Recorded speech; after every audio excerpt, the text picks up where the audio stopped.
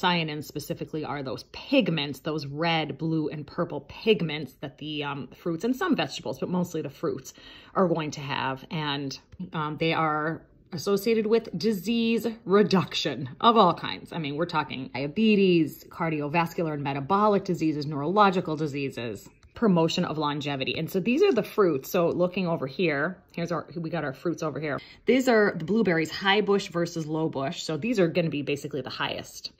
387, 487 for the low bush blueberries.